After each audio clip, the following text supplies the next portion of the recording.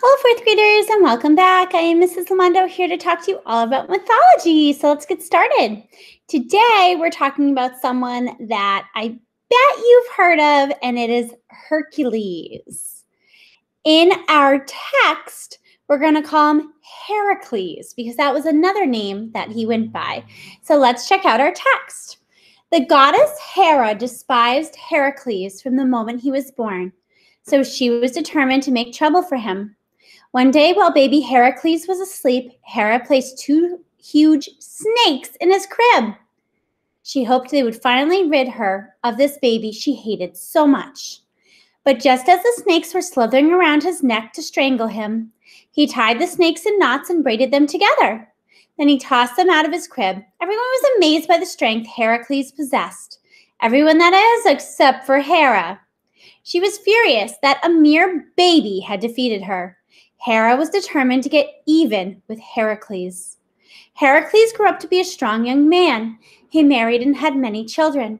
Heracles was loved by everyone and was honored time and time again for his heroic deeds.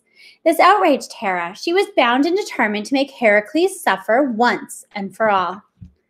Heracles prayed to the god Apollo and asked for help.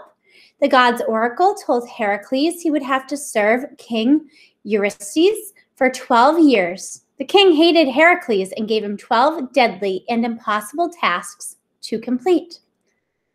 The first task that Heracles had to complete was to kill a fierce lion.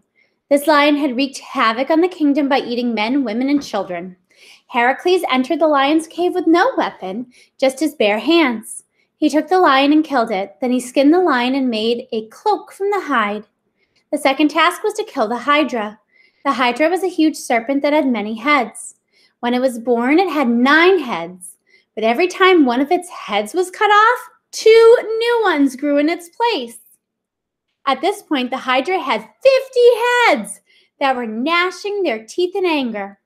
Heracles began cutting off the heads, but soon realized this was a losing battle because 2 heads kept replacing the one he cut off. Heracles set fire to his club and re-entered the fight. He began cutting off the heads again, but quickly burned the stump where the head had been slashed, so it could not grow back. He was finally able to defeat the Hydra. Nothing was left of it but a nubby tree stump. The third task was to capture a deer with golden antlers. The deer was the fastest in all the land. After a year of hunting the golden stag, Heracles finally captured it in a net while it slept. Capturing a wild boar was the fourth task. The boar roamed the snow-covered mountains and had tusks that were so sharp they could pierce through armor. Heracles hunted the boar, trapped it, and wrapped it in chains. The fifth task was an unpleasant one. Heracles was ordered to clean King Aegeon's stables. They had not been cleaned in years, so there were mounds of manure everywhere. Heracles built a dam so that a nearby river would change directions. The water flowed through the stables and cleansed them.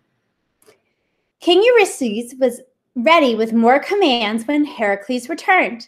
Heracles was ready to destroy a flock of man-eating birds from the lake, tame the mad bull of Crete, and capture the famous wild horses that ran like all the wind, all of which Heracles completed. King Eurystheus decided to use Heracles as a way to get rich. For his 9th task, he sent Heracles to fetch the jeweled belt worn by the queen of the Amazons. The Amazons were large, fierce women that were much stronger than most men. Heracles found this particular task easy. He simply asked the queen for the belt. She felt sorry for Heracles and handed it over to him. And so it continued. When one task was complete, King Eurystheus assigned another one. Heracles found himself stealing a monster's cattle. He simply shot the monster with a bow and snatched the cattle. Then Heracles had to travel to the dreaded underworld and steal Cerberus, the 3-headed dog that belonged to Hades. The dog guarded the gates of the underworld.